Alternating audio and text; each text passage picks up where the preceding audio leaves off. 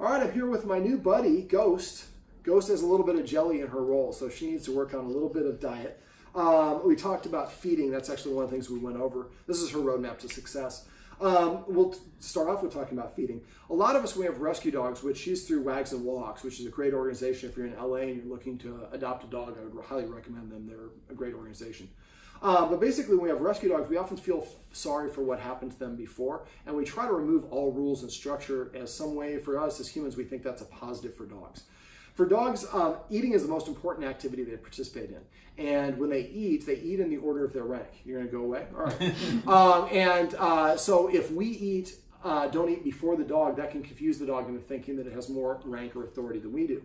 Also, if there's food in the bowl all the time, we call that free feeding. There's not really much impetus to eat it. If you're on a diet, man, every food that you can't have, you're just thinking about that really passionately. When you're off your diet, you can eat pizza every Friday. You're like, whatever. It's not as passionate. It's not as important. So for the dog, I put food in the bowl. I would eat something first and not let the dog eat. And all it has to be is 5 bites. If you can get a chip or a cracker, something preferably crunchy. And then when I get done, I invite the dog to come over to eat, and I would come up with a command word that means to eat.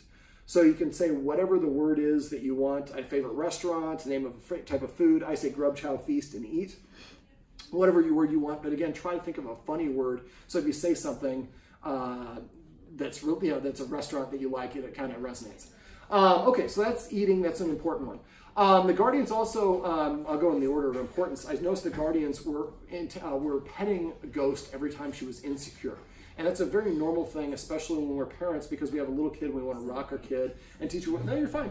Life happens. And so we just got to roll with it. But if a dog is nervous and we pet the dog, anything our dog's doing when we pet it is what we're amplifying. Nervous, anxiety, frustration, even excitement. And most of us confuse excited for happy when it comes to dogs. A dog can be excited and calm. It can be excited and happy. They frequently are.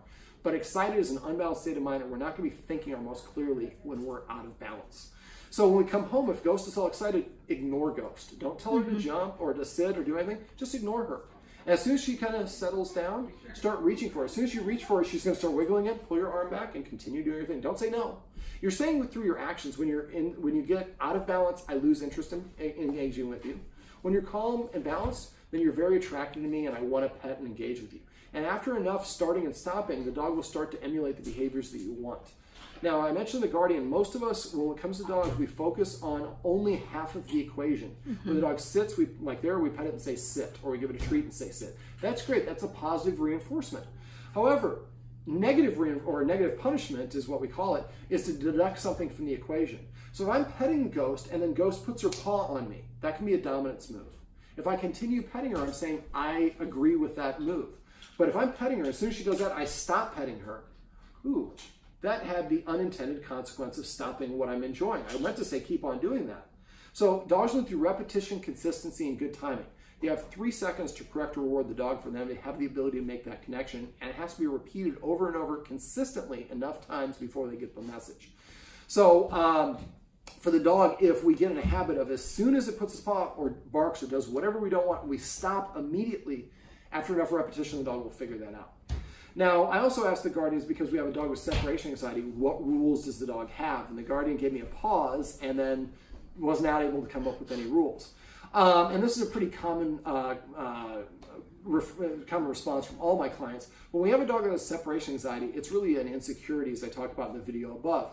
And if the dog thinks I can tell the humans what to do, or I have the same authority as the humans, then I am somewhat responsible for them. So lack of rules confuses the dog into thinking we're peers, and if we're peers, then listening to you is optional. But also, if I tell you what to do and you do it, now I feel like I'm responsible for you as humans. So when I nudge you, you say, okay, you pet me. And so now when you try to leave the house, I say, no, don't leave. Some border collie might take advantage of it. Take me with you. I'll be there to protect you. And we leave the dog behind, the dog panics. And a lot of dogs, it's just being alone with anyone. Some dogs have to be one specific person. In this case, she just needs to be with anyone. And so the guardians take her to doggy daycare, which is wonderful. But the video above talks about the triggers and the things we can do to help her get over this particular problem. I could pet her to say up for that if I wanted that to be a command. Probably don't need that as a command word, but that's a good example of passive training. The more down, So where do you use yes? Yeah.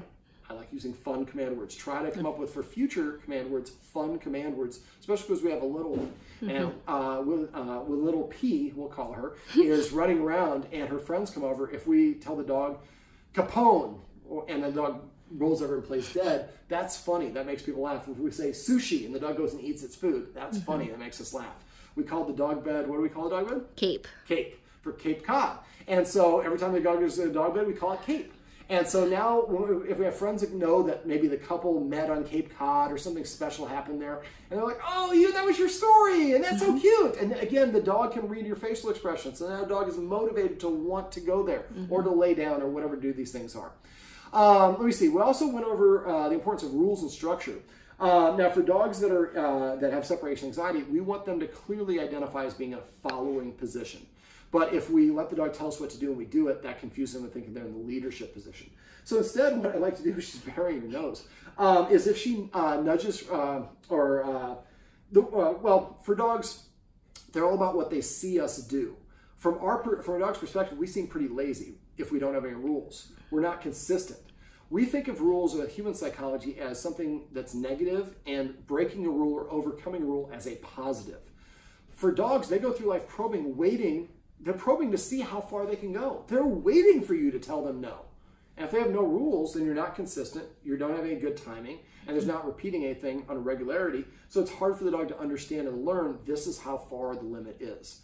So I went over some rules such as not being allowed in the furniture, which we'll be enforcing after this, and using those X mats when you're not here.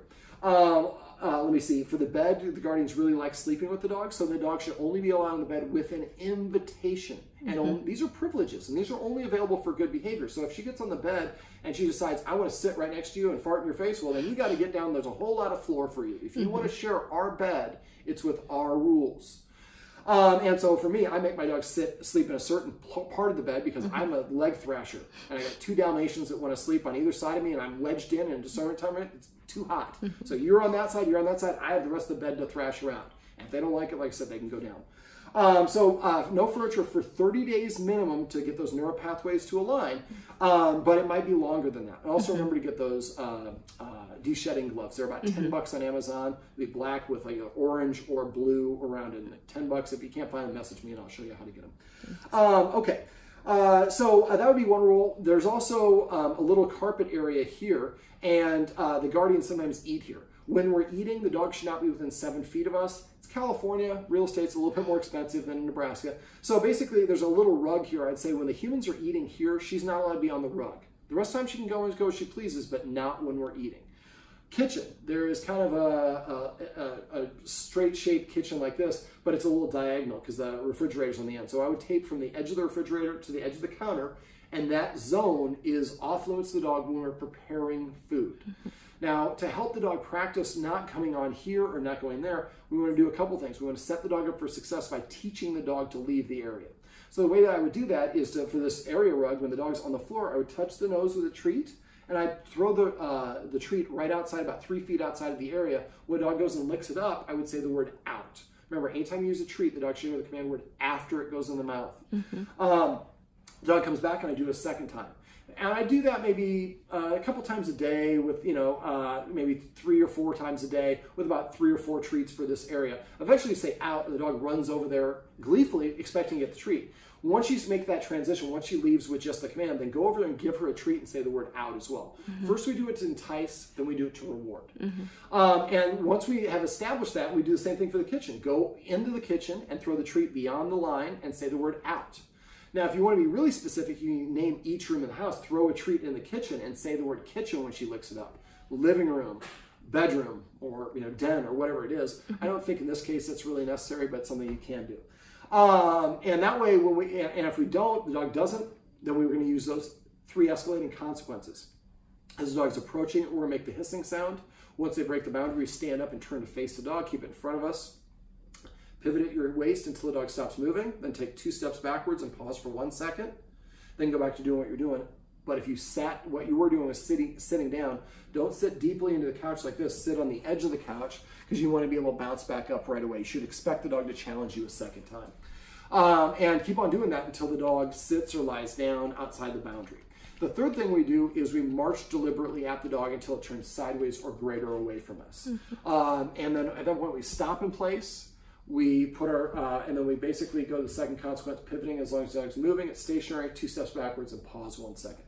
And when we're doing it, like if you're trying to keep the dog out of the kitchen or out of this area, let's say that this is the boundary and I march up towards the dog using the third consequence. The dog stops, I take 2 steps backwards and I pause for a second. If the dog comes forward, I march back again as my way of saying no. So you're gonna do back and forth, and pause for a 1/4 second at the end of each one of these movements until eventually the dog sits or lies down. Now, if this is where the dog is and this is the boundary right here, and I turn and I walk this way, now my authority is pointing this way. So at first you wanna walk backwards. Take a left foot, right foot, and pause.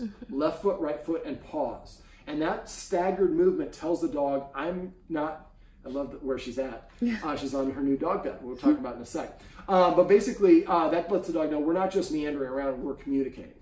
Now, whenever we take away the furniture, I like to train the dog to use a dog bed. So we pull out the dog bed out of the kennel because she doesn't really use it. And I tossed a treat on there. When she went on there and looked up, that's when we said cod, because cape, or we say cape or cod? Cape. Cape, excuse me. Cape cod would be 2 words, not like 1-word commands. And so then we tossed about 10 treats. Every time she went over and looked it up, we said cape.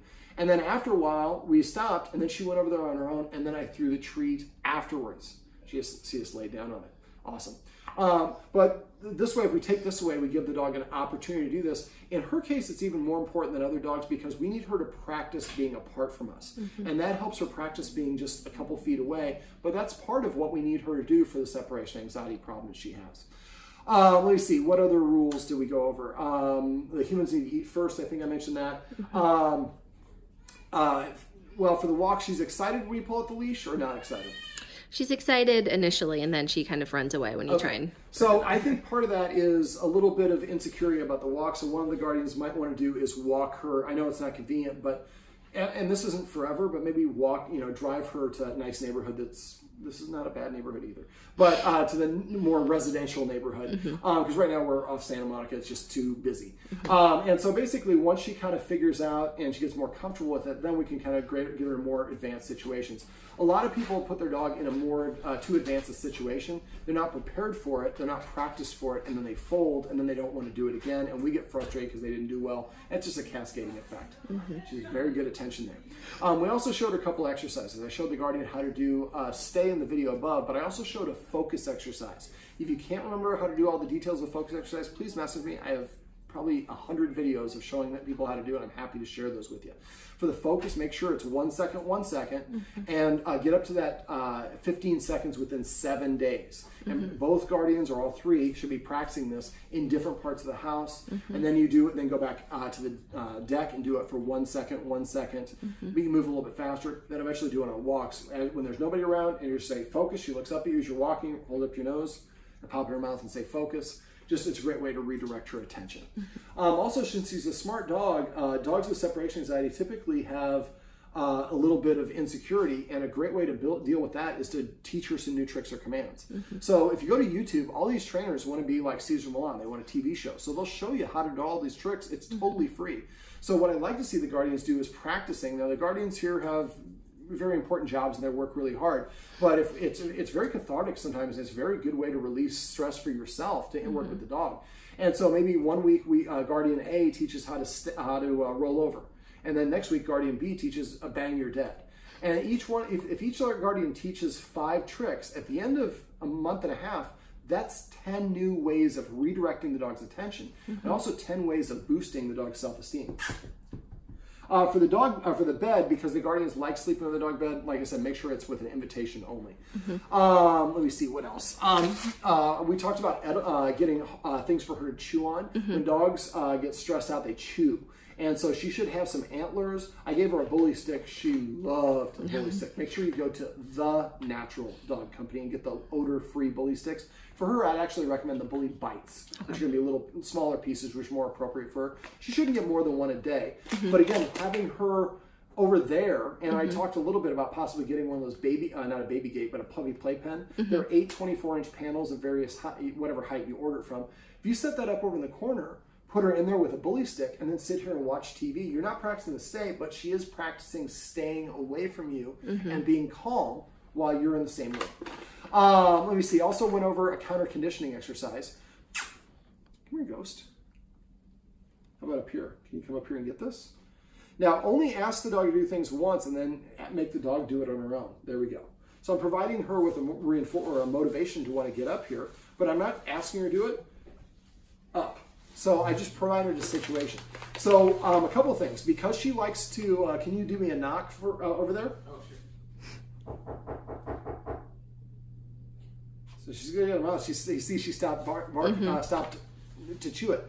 So every once in a while, like the Guardians when they're in the other room, just to knock a couple times and simulate the knock at the door without it being the actual knock at the door. And after a while, nobody comes to the door, the humans don't go to the door, I'm just going to stop barking. So she hears, she's a little confused what's going on, but she didn't do the barking.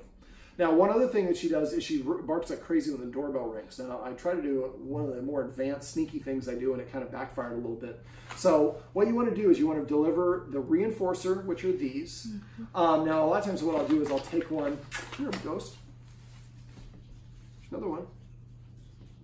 There you go. Is I'll take it and I'll smash it so that I can get her to look at it. I do this a lot of times with dogs that are afraid of skateboards. Sit. Notice I'm keeping the treat within an inch of her nose. I'm trying to rock her back into a sit.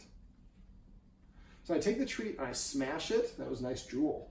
And then I let her nibble on it, and I can change whatever direction she looks by just moving the treat. So the idea is now, while she's having this delivered, I would say on my cell phone to the person outside the door, now, or a color or a number, and they would ring the doorbell. Now, at first when that happens, she's probably going to stop and run over to the doorbell. You don't say a word. We just wait. Yes, I know. I'm going to tell them that you get a lot of treats. And then we wait for her to completely settle down. Then we pull out another one and repeat this process. This is classical conditioning. After a while, she'll start to associate the doorbell. Doorbell rings, she'll probably start drooling. But that's fine, because that's more desirable than waking up the baby. Now, the Guardians also, like I mentioned earlier, were petting the dog at the wrong time when she was nervous. And so to help the dog Guardians get over this, and I can't pet you when you're on top of me unless I invite you up. There we go. So what I'd like the Guardians to do is practicing my petting with a purpose philosophy, which is basically means that we're going to stop petting the dog completely. People always get mad at me when I hear them say that. That's why I say it this way.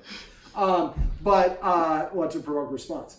And so if the dog nudges and tells me what to do, nothing happens. Instead, I tell the dog to sit or to come or to lay down or do something to change its state. Once it does, I prefer to pet a dog under its chin, because a proud dog has his nose in the air and we want her to feel good about herself. And I'm going to say the word sit. Only the word sit, not good sit, just sit. She's already sitting, ask her to come and sit over here, or ask her to lay down. She has to do something to change her state. After a while, what will happen is she'll come sit in front of you to prepay for some attention. But even if you want to pet the dog, still ask the dog to sit and use the watchword of paycheck. So if our astronaut husband comes in and sees us petting the dog and the dog is standing and the husband says, paycheck, I would stop petting, tell the dog to sit or lie down, pet on the chin, say sit, and say, actually, Mr. I can't say, but this is a little inside joke. But I tell the astronaut, I actually asked the dog to sit before you came in the room. You just didn't see it. But we won't realize how often we pet without a purpose, or we're petting to reinforce the wrong things. Now, I also go over what I call passive training. Passive training is just waiting for the dog to do something organic, voluntarily on its own without any influence. So every time she comes to us, I'd like the Guardians to pet her and say either come or here. Right now they're using touch as a way of calling the dog, which should be the alternate fun way of calling the dog when the come doesn't work. So pick either come or here, and every time she comes to you, pet her and just say come. You're not asking her to do it, but the end result is still what you want, and she still gets the reward. After a while, she'll be happy to come because that's a great way to get attention. Also, the only way she gets petted is by sitting or laying down. So she's going to start offering those behaviors more often. And so, like I said, pet with a purpose as much as you possibly can. And if you get in the habit of doing it, every time you pet your dog, it becomes a micro training session that will build her respect for you as an authority figure and help lessen her anxiety. Also, passive training is waiting for the dog to voluntarily offer the behavior and just rewarding it and saying just the command word. Now, the focus exercise, I'd like the Guardians to practice that as well, because I think she has a lot of cortisol in her blood, and that's a stress hormone, and it's related to a lot of these problems that she has. But when a dog is doing certain things and serotonin and oxytocin is being released into their system, the production of cortisol is stopped. And so we can really have positive benefits, and the focus also helps them focus as well. So like I said, if you can't remember how to do it, message me. I'm happy to share that with you. So if she does that, you can say, and she does a cute little swimming thing when she's trying to sit. So give her a treat and say grovel, or whatever you want to say as the command word for it. If she does this, you can say snuggles. Every time she kisses, you say kisses. So passive training is a great way to train. It's an easy way to train your dog. It's a slower way of training a dog, though. It'll take longer. So every time she takes a bite of food, you say sushi. After a while, sushi, she knows that means I get to eat my food. Let me see. What else? Is there anything else we want to go over?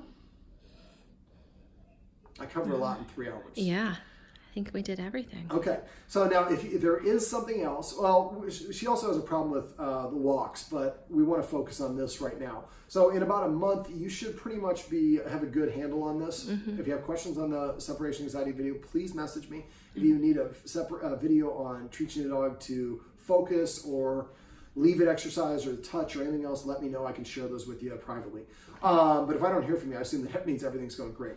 So let me see what I'll do. Well, we're gonna, I guess, summarize this. Ghost, do you have any more questions? Oh, chewables.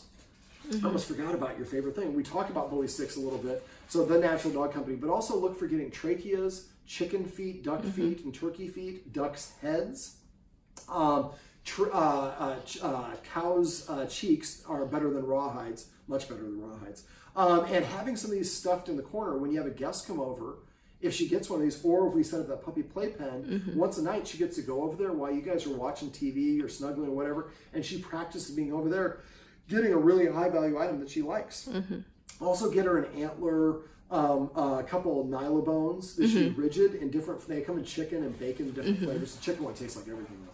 But barbecue chicken and different shapes. Everybody gets the one that looks like a skeleton bone that actually looks like no real bone. You can get one that looks like a forearm. I have one that looks like a Tyrannosaurus, one that's a Y, one that's a donut-like shape. And so now they have different ways of doing it. And something else you might want to consider, I think I mentioned, did I mention the Omega treat ball? No. Okay, so when dogs are in the wild, they spend 90% of the time looking for food. It's the primal drive of their society. So if we just put food in a bowl, you can come over here and get it. Come on. And also play hard to get. Ask her to come to you rather than the other way around. So basically what we want to do is, yeah, you can get it, is I fed my dog out of this for a couple months. If the dog has to earn its food, that makes it a boost of self-esteem, which would be really beneficial for her. It makes this thing's called an Omega treat ball. And it's different size. I would get her one about the size of maybe a baseball, maybe a softball size. And basically, I put the kibble in there, and then the dog has to nudge it just right to get a couple pieces of kibble to fall out, and they lick it up. Then they nudge it a little bit more. So you set up the play area. That way the dog it doesn't flat underneath the couch or something like that. It slows down the eating down. And it makes her feel better because she earned her food. And so that'd be a good one that would help as well. Besides that, yeah, her exercise probably could be a little bit up, but I think her exercise is pretty good. She's really a good dog, the separation anxiety. But now the guardians know all the triggers and the ways to stop it.